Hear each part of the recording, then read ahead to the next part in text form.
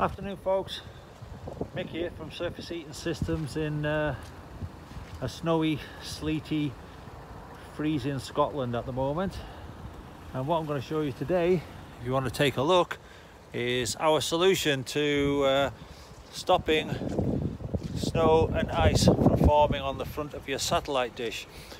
This is a DirecTV dish. Now this particular model comes with an integral heating system inside it.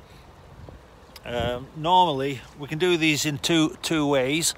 We can have the cover, which basically just attaches to the rim of the dish via these clips, which go all the way around and secure everything in place. See, one there, right round. So it's actually quite sturdy once it's on.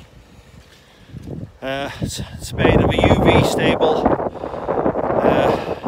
RF invisible plastic, so it won't affect your TV signal. With regards to the heating elements, what we have is a small heating element which goes inside these channels, and they go backwards and forwards and connect to a small temperature sensor which is actually situated on the inside of this dish. So when the temperature falls to 3 degrees, it will turn the system on, and it'll keep it on until that senses a temperature, whether it be the ambient temperature going up or whether it's the enclosed heated air which is trapped inside the antenna and the skin, goes above 7 degrees.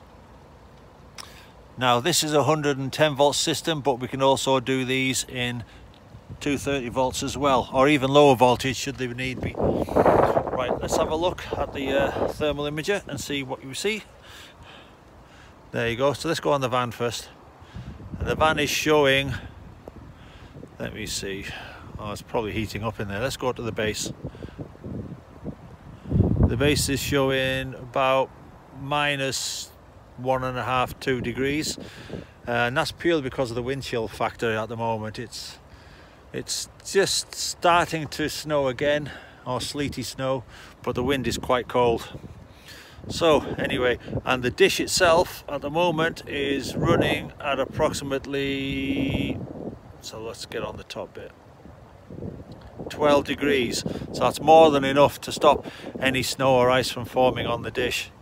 Now the principle behind this is, what will happen is the heating elements will heat the front of the dish, but the air inside will also warm and rise to the top of this cowling bit at the top, which, well, there's a heating element, this is at 19, yeah, which will actually melt any snow on the top, so it will actually reduce any weight loading if you live in an area where you get substantial snow.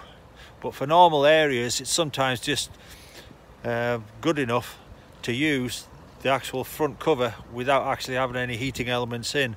And we do have a slightly different model which basically enables you just to clip on a system without the heating. It doesn't have the channels, it's a more curved surface. As you can see, that one there has got a step out, and we need that for the cable gland at the bottom. But the unheated version, it just basically follows the shape of the antenna down. Right, so let's have a quick walk around and see what we can see. As you can see, oh, that cable there was just purely an addition on for an exhibition where we had them illuminated. Looks quite good actually at night, but anyway, so all the clips around the side just hold the dish cover in place. We've got a cover on the front, and basically the cable is actually running through to my van, and it's going in a 110 volt power supply which is being fed via the van. So if you're ever in need of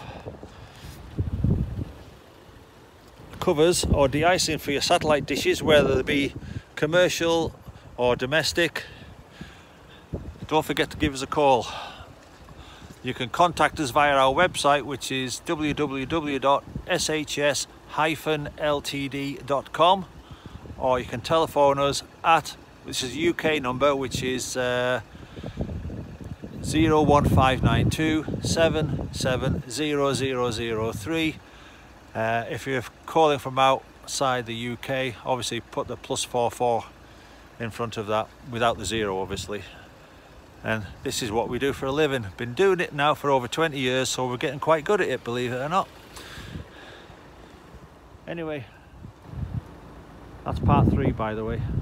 Look for part 1 and part 2 for the other types of antennas that we do.